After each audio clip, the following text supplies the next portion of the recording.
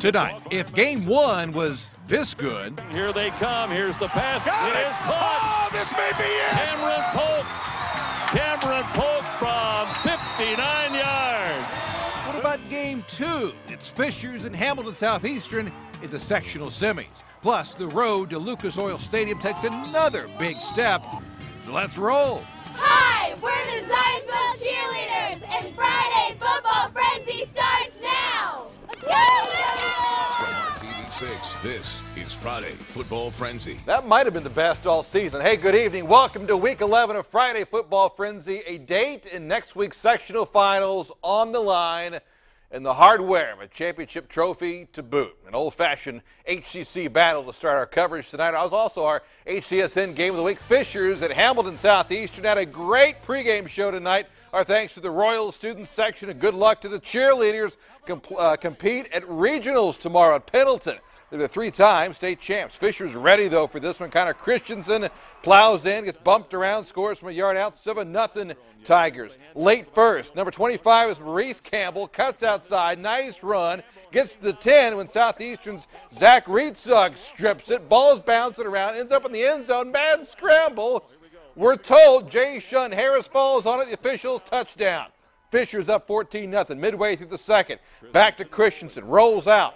Finds Justin Weininger. 17-yard score. I mean, you kidding me here? Fishers up 21-0 at the break. Third quarter then, more of the same. Campbell, touchdown. Tigers get revenge in a big way from that week 2 loss. 42-7 the final. First ever win, by the way, at HSC. Greg Rakestraw with the Tigers afterwards. No way did we think it was going to be that kind of a game, but you just got to hand it to our kids. They just really played well tonight, all sides of the ball, all phases of the game.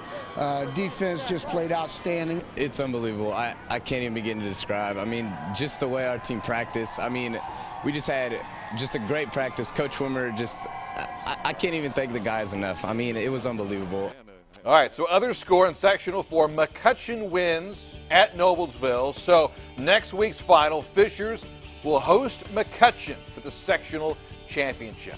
All right, the Class 4A, Greenwood having its best season in 7 years. Tonight, the Woodmen at home against Big Bad Roncalli. Brad Brown back from Johnson County with all the highlights tonight. Brad. Dave, thanks. Greenwood started 8-0. They lost the regular season finale to Whiteland. Coach Mike Campbell said his team needed that wake-up call, and they would see if those lessons paid off tonight against Roncalli. The Rebels were up 7 at the half. Quarterback Cam Smock went deep into the playbook to start the third quarter. Watch Roncalli going with the flea flicker. Joe Madden the pass. David Hewitt the catch. Great play, and it really set the tone for the half as Roncalli took a 21-7 lead there. Then the Rebel defense coming up with a big play on the ensuing possession. Ben Heller's pass picked off. 6'7" Michael Clemens comes up with the INT there.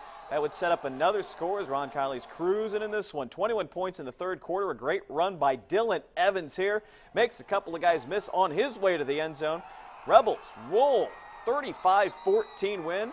And let's have a look at who they will get in the sectional final. It is Cathedral, 49-19 winner over Lebanon. Gino Gillum, Mike Hummel, both over 100 yards rushing for the Irish.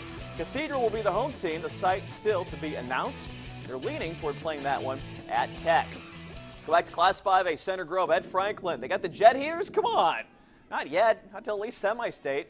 Must have warmed up CG, though, because here they go. Connor Stapleton, second play for the Trojans offense. 71 yards on the scoring scamper, 7-0. Just that quickly, and then watch the hit of the night, hit of the month, hit of the season. Ryan Torrance on the return. Hold your breath, Dave. Devin Hensley knocks the ball loose. Woo, that would set up another score. Luke Calvert to Kyle Buchanan. Big win for CG tonight, 62-6. They host Columbus North next Friday night. It marks the 6th time in 7 years that Roncalli and Cathedral are going to meet in the sectionals. The Irish won the first 5 head-to-head. Leading into this one next week, Dave. That was a hit, literally and figuratively. Thanks, Brad. Pilot Randy Fisher giving us the all clear for SkyCam 6 tonight, hitting Mount Vernon and Zionsville, sectional 13 and 6. Put it all together. It's tonight's Friday Football Frenzy. Fly. The sun sets on the final Friday in October. Sadly, it also does so for half the teams in the state. Which school could avoid it all in sectional 13? Mount Vernon not wasting any time. From SkyCam 6, it's Anthony Burnett going 22 yards. Mount V up 7-0. It could be a sign of things to come for the Marauders, a team that likes to keep it on the ground, but Pendleton Heights can throw with the best of them. Contrasting styles, and so far, both have worked this season. More of that Mount Vernon ground game and more of Burnett. This time goes 43 yards for the score. Make it 21-0 Marauders. Meanwhile, Pendleton's offense never materializes early. The screen pass met with some stingy defense as Mount V is thinking shutout. Add one from fullback Andy Spears. Mount Vernon advances 54-34. To Zionsville, sectional 6, hosting Pike, and the Eagles control the first half. Parker Dunshee on a 13-yard keeper. Zionsville up 17-0. It's actually 17-3. Eagles up at the half, and plenty to dance about for the Zionsville dance team. But for the first time all season, this isn't the place to hang out at halftime. No. Sports cool? Forget about it. Oh, yeah, that's the real deal there. Pike as hot as the drinks in the second half. Brent Lyles to Jordan Marshall, 20-yard TD. Pike within a score, but not for long. Lyles adds 2 touchdown runs, including this faked-out 53-yard score. Red Devils up 24-17. Zionsville loses starting quarterback Parker Dunshee in the fourth, out with an ankle injury, but Scott Panola comes up big. 6-yard score under a minute to go.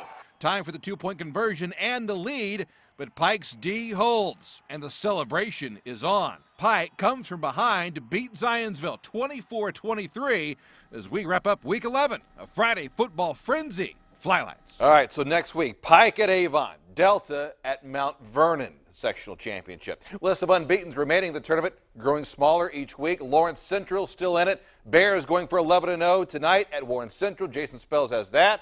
Plus Chittard and Brebeuf. Bears and the Warriors battling it out on the east side. Lawrence Central looking to stay undefeated on the season. Pick it up in the second half. LC up 14-0. When in the third, Warren's Anthony Cooper Taylor hits Darius Lee over the middle. Warriors cut the Bears' lead to 7. Minutes later, Coach Jason Westbunch responds on 4th and 2. Drake Christensen with the quarterback keeper. The senior outruns everybody, 45 yards for the score. Bears open up a 21-7 lead in the fourth quarter. Warren Central not going away quietly. This time, Jeff George, the signal caller, he hits Krishawn Hogan over the middle. Dub C once again cutting the lead to 7. Less than 3 minutes left to go in the game. Warren Central goes for the onside kick, but great hands by the Bears. Lawrence Central recovers the kick. LC singing its way all the way to the sectional finals. They win it 21-14. Game number 2, Bishop, Chittard, and Brebeuf, a rematch from week 1. Pick it up in the first half. Trojans up 7. Braves threatening. Tyler Holt looking for the touchdown, but Joe Fagan thinking otherwise. The interception. Chittard wins again and wins big, 28-0. I'm Jason Spells for Friday Football Frenzy. Jason, thanks. One more from Class A. 1A number 7 Cecina going over to Knightstown. Visitors in control of this one. Cecina's Rocky Leffler takes the handoff, 26 yards out. Part of a big night for the Crusaders. They win easily 55-13. Improved to 8-3. Cecina hosts Eastern Hancock next Friday. Don't forget, scores and highlights available 24/7 online. Just go to the all-new IndyChannel.com. Also have pictures you posted from tonight's games as well. Click on the Friday Football Frenzy link. We are back after this quick timeout.